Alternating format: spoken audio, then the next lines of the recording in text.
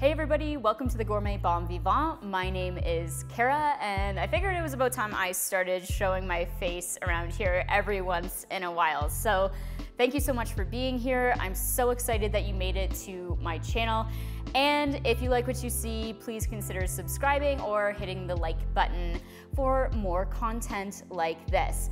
Today I am really excited because we're going to be making one of my all-time favorite cocktails, which is the Manhattan. It's an absolute classic, and if you're a whiskey lover, you're going to want to keep watching because I'm going to show you everything you need to know to be able to make this from home. And the best part is, it's so incredibly easy, so stick around. So there are really only three main ingredients that you need for a Manhattan. That's vermouth, whiskey, usually rye whiskey, but honestly, if you're not a purist, you can use whatever you have on hand, and Angostura bitters is the last thing. And then of course, you should really be garnishing it with a brandied cherry on top. But again, super easy to make. Let's get going. So the first thing we're going to do is we're going to add our vermouth to a cocktail mixer.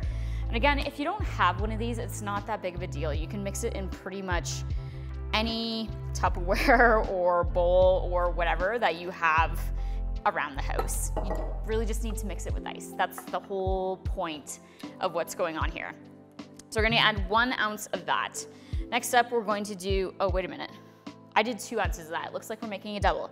So we're gonna add 4 ounces of whiskey.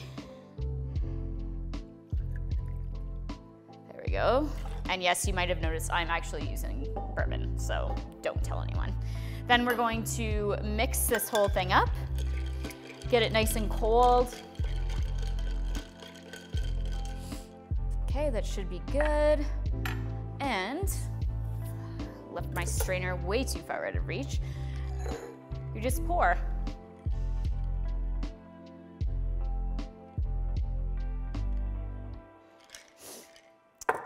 For the final touch, we add 2 dashes of Angostura bitters. You can literally, oh yeah, just put that right in the glass. Mine is flying everywhere right now for some reason. There we go, bit back under control. And finally, like I said, and this is probably my favorite part, is the brandied cherry. And it's so good to eat after it's been sitting in the booze for like the whole time you've been having the drink. So there you have it. Let's give this a try.